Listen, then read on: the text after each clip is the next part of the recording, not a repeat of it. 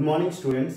In this video we will discuss the steps how to check whether the two FDs are equivalent or not.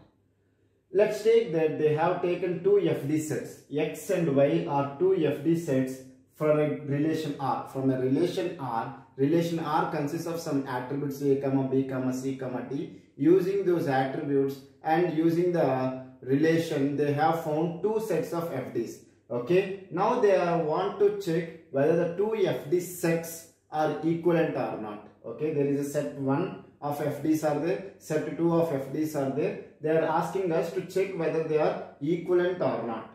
Now what is the step 1 is, if all FDs of X can be derived from the FDs present in Y. Okay, if all FDs of X can be derived from FDs present in Y, then I can say that Y covers X. Okay, this will be represented like this, Y covers X. So meaning is that all the FDs of X are there in the Y itself.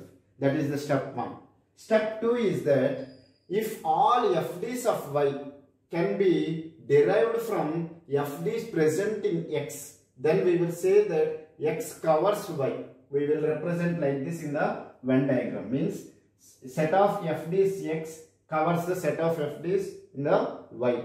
Now the third step is that if Y covers X and X covers Y, both are true, means the step 1 is true and step 2 is true, then I will say that the set of FDs present in X and the set of FDs present in Y are equal. Okay, I hope you have understood the explanation, but anyway for better understanding I will take few examples and I will explain the concept so that you can understand the concept in a better way and you can solve these kind of questions if it comes in the GATE or any UGC NET exam or any competitive exams in a very easy manner. Okay, thank you so much.